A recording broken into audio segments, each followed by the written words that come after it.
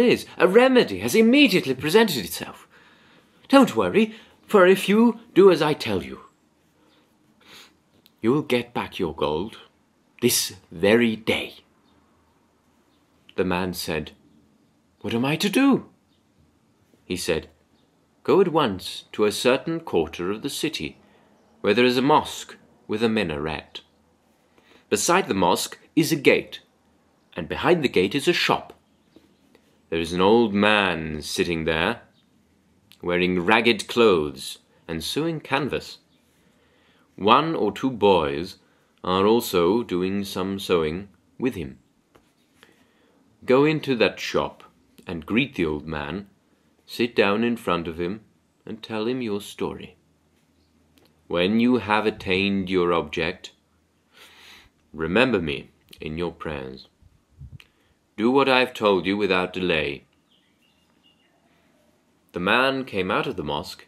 He thought to himself, "Fancy, I appealed to all the nobles and emirs, and they earnestly pleaded on my behalf, but it was of no use.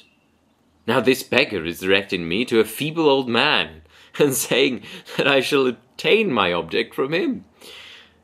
This seems to me like a trick, but what am I to do? At all events, I will go, even if no good comes of it. Things will not be any worse than they are at present." So he went to the gate and the mosque, entered the shop, and saluting the old man, sat down in front of him. Some time passed, as the old man was doing some sewing. After putting it down, he said, "Is there anything I can do for you?" The man told him his story from first to last. After hearing all the circumstances, the old tailor said, "It is God, to him be power and glory, who orders the affairs of his servants. We can do no more than speak. Though let me also speak to your debtor on your behalf. I hope that God will put things right, and you will get what you want. Sit with your back to that wall and rest a while." Then he said to one of his apprentices, "Put down your needle and go to the house of such and such Amir. Sit outside the door of his private room, and if anyone goes in or comes out, ask them to tell the Amir that a certain tailor apprentice is waiting and has a message for him. When he calls you in, after greeting him, say, 'My master sends his compliments and says that a man has come to him to complain against you. He has a receipt signed by you for 700 dinars, and it is now 18 months after the due date. I request you forthwith to give the man his money in full, and satisfy him completely without fail or delay. Bring me back his answer quickly.' The boy went in haste to the Amir's house, while I was dumbstruck with amazement, for no king would send his own slave such a message as the tailor had just sent to the Amir through the medium of a boy. After some time the boy came back and said to his master, 'I did as you said. I saw the Amir and delivered the message. The Amir got up and said, "Convey my greetings and respect to your master and tell him that I thank him. I will do as he says. I am now coming, bringing the money with me. I shall apologize for my fault and hand over the money in his presence."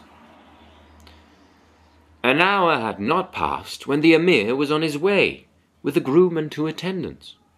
He dismounted from his horse, entered the shop and greeted the old tailor, kissing his hand.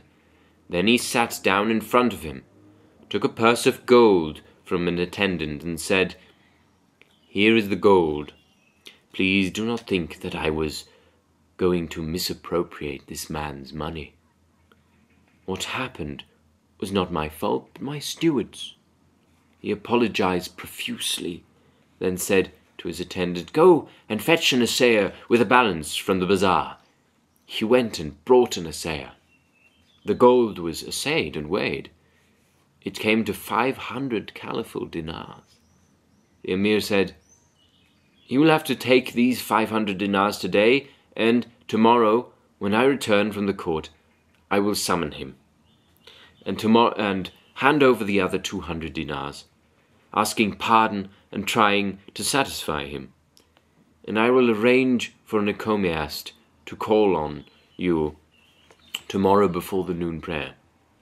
The old man said, "Put these 500 dinars into his skirt, and see that you do not go back on your word." He said, "Very well." He put the money into my skirt, kissed the old man's hand, and departed. I put out my hand, took hold of the balance, and weighed out 100 dinars. I laid them before the old man. He said, "What is this?" I said, "I was prepared to take back 100 dinars less than the full amount. Now that, through your good offices, I am going to receive my money in full, I freely grant you these 100 dinars as a reward for your effort." The old man looked cross and frowned, saying, "I am content that as a result of what I said, a Muslim found release from grief and trouble. But if I allowed myself to take 1 grain of your money, I should be a worse oppressor than this Turk. Arise and go in safety with the gold you have got, and if he does not send you the other 200 dinars tomorrow, let me know. Hereafter you had better know who your associates are before you do business with them." In spite of all my entreaties, he would accept nothing. So I got up and went joyfully back to my house. That night I slept free from care. The next day I was sitting in the house, and about the middle of the morning someone came from the Amir to see me and said, "The Emir asks you to trouble yourself to visit him for a moment." I went to the Emir's house. When I went in, he rose and put me in a seat of honor. Then he began to revile his steward, saying that they were to blame, and that he had been constantly busy in the service of the king. Then he said to his treasurer, "Bring the purse and the balance." He weighed out 200 dinars and put them in my hands. I bowed and got up to go. He said, "Sit down for a bit." Food was brought in. When he had finished eating and washed our hands, the Emir whispered something in his servant's ear. The servant went out and came back with a robe of honor. The Emir said, "Invest him." So they invested me with a cloak of great price and put a turban of fine linen on my head. Then the Emir said to me, "Are you now genuinely satisfied?" I said, "Yes." He said, "Then give me back my receipt and go this very hour to the old man and tell him that you have received your rights and obtained satisfaction from me." I said, "Certainly. And in any case, he told me to report to him tomorrow." I rose and went from the Emir's house to the tailor's shop. I told him what had happened, how the Emir had called me and treated me well and put me the rest of my money and presented me with the cloak and turban. I said, "I know that all this has come about through your good offices. How would it be if you accepted 200 dinars from me?" Whatever I said, he would not take a single thing. So I got up and returned in good spirits to my own shop. The next day I roasted a lamb and a few chickens, and took them with a plate of sweets and pastries to the old tailor. I said, "O Shaykh, if you will not take my money, please accept these few eatables, with my best wishes. It is all from my legitimate earnings. I shall be very pleased if you will." He said, "I accept." He put out his hand and ate some of the food and gave some to his apprentices. Then I said to him, "I have one request to make, if you will permit me." He said, "What is it?" I said, "All the nobles and emirs of Baghdad spoke to this emir on my behalf, and all without avail. He listened to nobody. Even the judge was powerless to deal with him. Why did he listen to you and do what you said at once and give me the money? How did he come to have such respect for you? Please tell me," he said. "Haven't you heard what happened to me with the commander of the faithful?" I said, "No." He said, "Listen, and I will tell you." He began, "Know that I have proclaimed the hours of prayer from the minaret of this mosque for 30 years. I am a tailor by trade. I have never drunk wine, never indulged in adultery and sodomy, and never approved of improper acts. Now in this street is the house of an emir. One day after the afternoon prayer, I left the mosque to come back to this shop. I saw the emir coming along in a drunken state, holding on to a young woman's veil. He was dragging her by force, and she was crying for help and saying, "Oh, Muslims, rescue me! I am not a woman of this sort. I am the daughter of such and such, and the wife of such, and my house is in a certain quarter. Everyone knows of my chastity and virtue. This Turk is presumptuously and forcibly carrying me off with mischievous intent. Moreover, my husband has sworn to divorce me if I am ever away from the house at night." She was weeping, and nobody went to her assistance, for this emir was too proud and tyrannous. He had 10,000 horsemen, and nobody dared say anything to him. I shouted a bit, but it was useless, and he took the woman to his house. Thus frustrated, my religious ardor was kindled, and I could not restrain myself.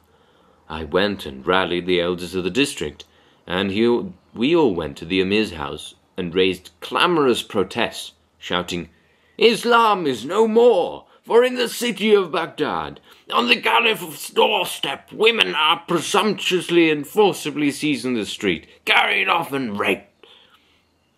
If you send this woman outside, well and good, but if not, we shall go at once to Al-Muttasim's court and complain."